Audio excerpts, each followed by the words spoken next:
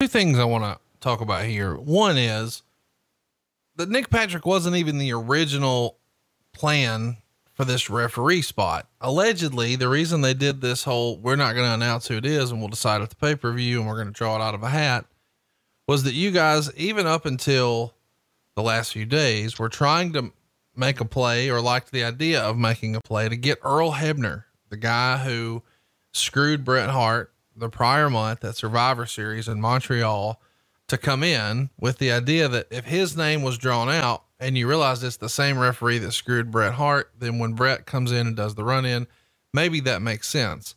Now, the reason I bring this up is if you had that sort of in mind, we didn't though. I mean, we didn't, and we can play with that if you want to, hypothetically. I have no problem doing that because I love the idea. It's a very cool idea. It's the first I've heard of it, by the way. Okay. But it's really exciting because of the Bret situation. Sure. But anybody, I just got to say this and then we'll play with it. Anybody that knew Bret at this particular point in time. He wasn't having that. Not a fucking chance. Not a chance. It's just, and that's why, again, up until a few days before the event, we're actually trying to get Earl Hebner. Give me a fucking break. Well, what was written verbatim is Nick Patrick was going to turn heel as a ref in a role that was originally designed for Earl Hebner. However, WCW either never made a strong enough effort to contact Dave or Earl, or they turned down the offer because it's obvious that that's what the original role in this match was booked for. It's obvious to who? And I don't mean to interrupt you, Conrad. I know it's rude, and I love you for giving me the opportunity to do this podcast. But when you roll through something like that, I got to point that out. According to who? Well, you're misunderstanding what he's saying is obvious. It's obvious that the role was to be a heel referee. Okay. So, I mean, we agree on that, right? It's obvious that there's going to be a heel referee. That's the reason the Bret Hart situation happened. So maybe he's freestyling, but it would have been pretty awesome if Hebner would have won the referee lottery, but that wasn't in the plans. Meltzer would write, after a lackluster match, even which saw boring chants 2 minutes in, Hogan delivered the foot to the face and the leg drop finish. At this point, the plan was for Patrick to deliver a fast count and have Sting still kick out before 3, but Patrick would rule it as a pin, leading to Bret Hart avenging the wrong done to him at Survivor Series and getting the match restarted, taking over as referee, leading to Sting winning with the Scorpion submission in the middle. A funny thing happened. Patrick didn't count fast. Now I'm going to keep going through the recap because Meltzer makes some good points in here. But first I want to ask, was Bret Hart always supposed to be involved in the finish? I mean, we know that, how we're going to get there is going to change, but it does feel like if he's the referee in your match for Thunder, which we talked about, or Nitro rather, that maybe having him come back out, you've already had a precedent set that he's a referee. Did that just fall in your lap, or was that ever even discussed before day of, as far as you knew? Honestly, I'm not sure I understand the question. So 3 days before, was Bret Hart going to do anything beyond referee your match? Oh, I don't think so. Okay. Meltzer would say, you can mistime a ref bump, you can blow a move, but how can you blow a fast count? The only reasonable answer to this is Hogan changed the spot in the ring and Patrick didn't want to cross Hogan because of all the power he wields, even though the plan was different. Coming off the Hart-Michaels deal, which has been the catalyst for everything in the business since, is Bischoff and Hogan and nobody else, perhaps Sting, decided to do a non-fast count when there was supposed to be a fast count on an angle. Is your head spinning yet? But that doesn't make sense either, because why would they have the announcer sell it as a fast count the next day so hard when in fact it wasn't? And it was the case of the guy who got screwed and made a fool would have been Hart, who, if anything, this company was trying to portray after the matter the last company did. So the idea here is the announcers are really pushing the next day that it was a fast count, but anybody who's paying attention can see it's not a fast count. Did you have a conversation with Nick Patrick on the heels of this event as to why the fast count didn't happen? I had a brief conversation with him. I mean, look, I know there, you know, and I don't hear it as much anymore, read it as much anymore, but, you know, the narrative used to be what a hothead I was and how I'd lose my temper and lose my cool, none of which is true. I very seldom lost my temper. I wasn't the most personable person, meaning social. You know, I didn't walk around backstage when I'd see people catering and shake hands, you know, do the normal wrestling, you know, professional courtesy gimmick, superficial as it usually is. I never did it. You know, and oftentimes when I get to the building, I was overwhelmed. We're understaffed. I'm inexperienced. I'm focused on what I'm doing. And occasionally people would walk by me and I wouldn't look up and say, hey, how are you doing? I would just go about my business. And as a result of that, I had this reputation. And I think it's, you know, where they, you know, throwing coffee at Eddie Guerrero, which by the way, never happened, you know, and all that stuff, you know, my reaction to things and the way I reacted to them has been distorted over the years. Typically, when something like this happened, where something went wrong, as it did in this case, I always looked at it, and I still do. Look, I can't change it. I can't fit right now. Me losing my fucking cool and yelling and screaming and throwing shit is going to change absolutely nothing. The water, as I usually say, the bullet has left the barrel. I can't put it back. It's gone. Now all I can do is focus on trying to fix it. So did I confront Nick? Yes, I did. Did I lose my mind? Did I scream and did I yell? Did I corner him and say, how the fuck could you possibly do this? How could you get this? None of that happened. It was a conversation that was probably less animated than the one I'm having with you. And it probably sounded something like, Nick, what the fuck? He would have told me whatever happened or how it got miscommunicated, which was clearly the case here. It was miscommunication. It wasn't Hulk Hogan, you know, working the gimmick. It wasn't trying to take it. It wasn't any of that. It was poor communication. Simple as that. It just irks me to have to still, you know, listen to people espouse this narrative of it was just another Hulk Hogan plan. Oh, Eric, by the way, in which case he would have gotten nothing more out of it. He wouldn't made 10 cents more with one finish than he would with another. Now go ahead. No, I'm just saying, like, dude, you yourself say that he'd rub that old Fu Manchu and say that doesn't work for me, brother. And now you're going to act like it's ludicrous that we might think that that's what happened here when you managed to fuck up the single biggest moment in the history of wrestling. And now 20 years later, you get on here and lie through your fucking teeth and say it's because he wasn't tan. I'm not lying through my fucking teeth. You fucked the finish over a tan. Is this real? Yeah, it is real. And the tan was one aspect of it. It may be a small aspect to you and to the fans listening to this. But when you've got a talent that shows up that is totally not prepared nor engaged, has had 12 or 16 months to get ready for this moment where we're going to make this huge, huge change in the direction of the company. And the guy shows up like he just heard about it 45 minutes ago. It tends to make you rethink your position. And whether you agree with it or not agree with it, you know, the fact that your good buddy Dave Meltzer even recognized the lack of energy and the lack of, in terms of expectation, the lack that represented Sting during his walkout was the same thing that we felt. So yeah, it makes you change your direction. And it wasn't because of a tan. It was because a combination of a whole lot of things that suggested to us that this guy's head was not in the game, which, by the way, Steve has admitted later on, after the fact, due to the circumstances in his personal life. He was going through a lot of shit. His head was not in the game. We recognized it, and we made a decision afterwards. That's the truth. You may not like it, but it doesn't make it a lie. Here's the reality. After you've had this built up for 15 months, and now you tell the guy right beforehand that the finish that everybody and their fucking brother knows is coming is now not happening, and we've been building to this single moment. Is it any wonder that he's not out there fucking high-fiving and kissing babies? No. You know, I'm not going to let you off. You're not going to get away with that. If Steve would have walked through the doors the way he should have been, which was prepared, ready to go, the finish. And by the way, who walked out of there with the World Heavyweight Championship that night? Well, that's what I'm so curious about. No. Let's skip ahead. Who walked out?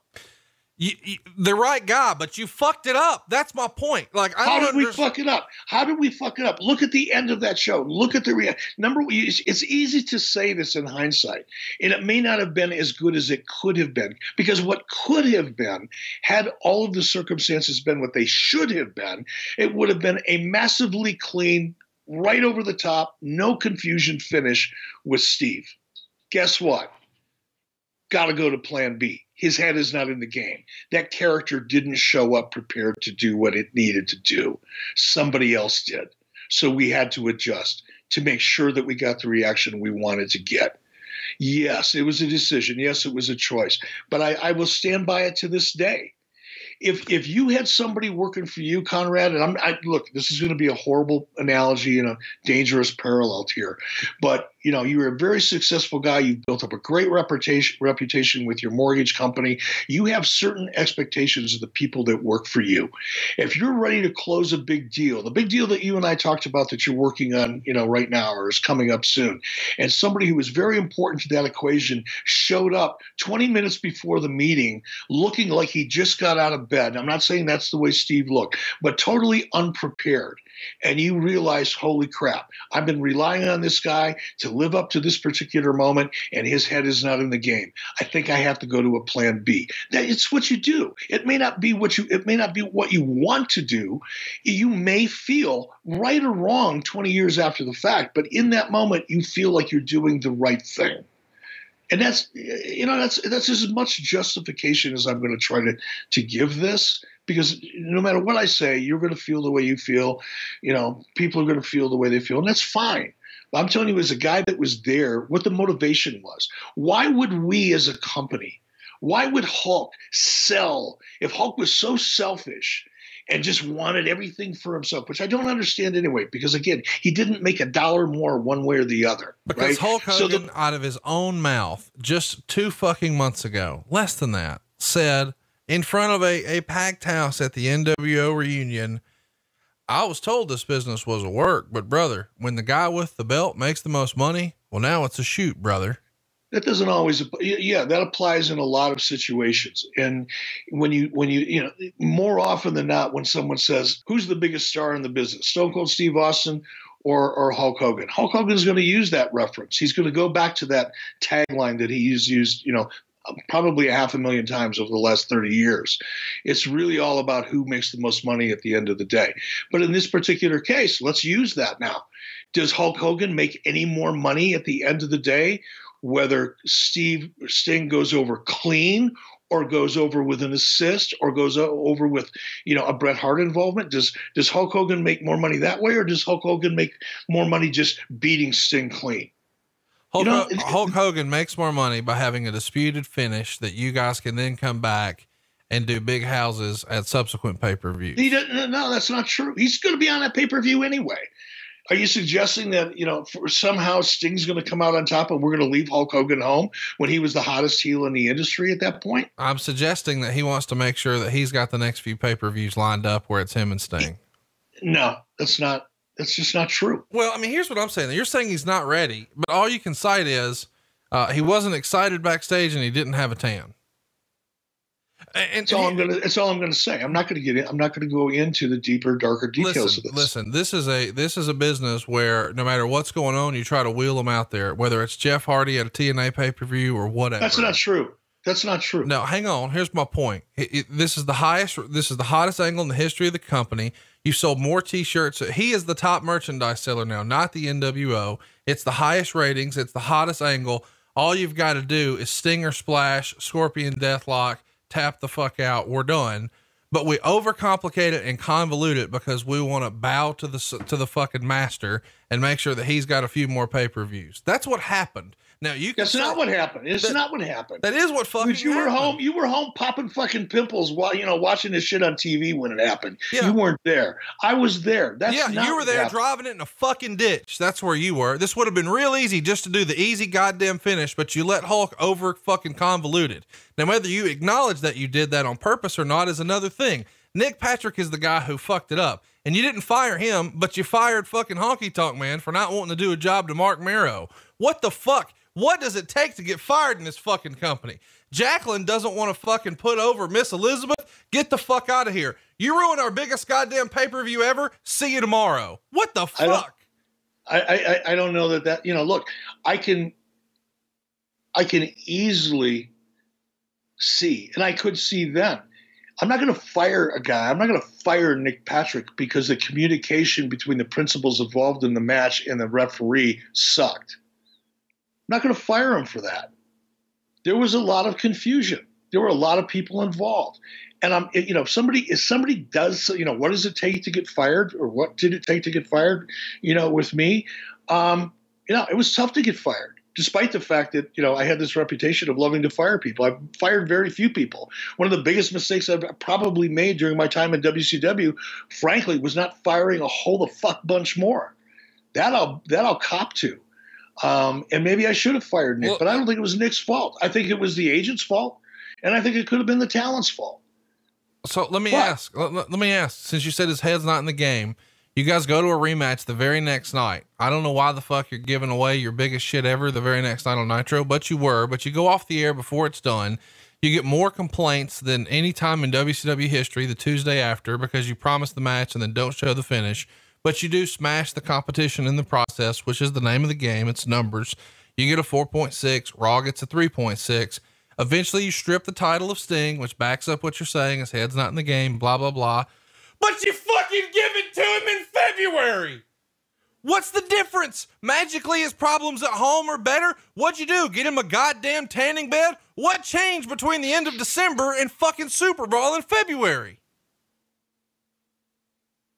You done? Jeez, Conrad, settle down, big man. I don't want you to bust a fucking blood vessel doing this stuff. I know you're hot about it. I know it doesn't make any sense to you. And I get it. I feel you. I don't know the answer to that. I'm not going to bullshit you, Conrad. You know that. I'm not going to make something up because it's cute or it's convenient or it tells a better story than the reality of it all. Best as I can explain, we were trying to make chicken salad out of chicken shit. A lot of people were disappointed in Starrcade. Nobody more than me. Nobody more than Hulk. Nobody more than Steve. Nobody more than WCW, employees. We were all disappointed in it. And what we did afterwards was trying to make up for that, trying to pick up the momentum that we knew we had lost. That's what February was. Good or bad, right or wrong. That's what it was. It feels like it was part of Hogan's plan. Oh my God. Yeah. Okay. I'm just saying I don't understand how Nick Patrick's not fired. Plan for what? What is the plan for? Hulk Hogan's contract, you've read it. You know what it is. It didn't matter what he did. If he showed up carrying fucking water, for the people that rang the bell at the side of the ring on a pay-per-view, he would make the same amount of money as if he wrestled in the main event and bet 25 people for a world championship. It didn't fucking matter. So the whole premise of this, Hulk Hogan, cynical, working behind the scenes, the ultimate worker, conning everybody, using his leverage and his power to achieve what? Something he's going to get anyway? It makes no sense. It only makes sense if you live in the fight, if you've got that needle in your arm because you're addicted to that conspiracy kind of dirt sheet bullshit that everybody used to thrive on, then it makes sense. It makes sense. But in reality, go ahead. It makes sense when a guy who supposedly runs the fucking show can't fucking explain why he did what he did. I explained it, for fuck's sake. No, you didn't explain February at all. Eric, I'm not going to let you sit here and fucking say he wasn't ready. He wasn't in a right state of mind. He had problems at home. He wasn't tan. So he fixed all of that in 2 months. Not when he should have fixed it, but he fixed it all in 2 months. So February, we just fucking put it on him then. No, we didn't fix it. He didn't fix it. We were, as I said earlier, we were doing the best we could do to try to recover the momentum we knew that we had lost in December. That's what we did. That was the catalyst for the decision that was made in February. You may not like it. It may not, solve your conspiracy theory, point of view, but that was a fact. Right or wrong, good or bad, horrible or not, stupid or not. That's what we were trying to do. We lost momentum. We spent 16 months building up a fucking storyline. We did it better than anybody had ever done it. We knew that we had magic in a bottle or lightning in a bottle, and we got to that pay-per-view and it fizzled, and we knew it, and we tried to recover the best way we could. What was I supposed to do? Send him home and not use him? I'd have got fucking heat for that. You'd have been bitching at me right now about that decision if that's what it would have been. It was a no-win situation. We did the best we could. Take it or leave it. I'm not fucking taking it. It's not sufficient for me. Oh, you're cold. The idea that we've got this fucking giant fucking storyline. It's just unbelievable to me that we've got 15 months and all we've got to do is the most simplistic, easy thing ever, but we're not going to do it. I mean, we would do it for Goldberg 7 months later,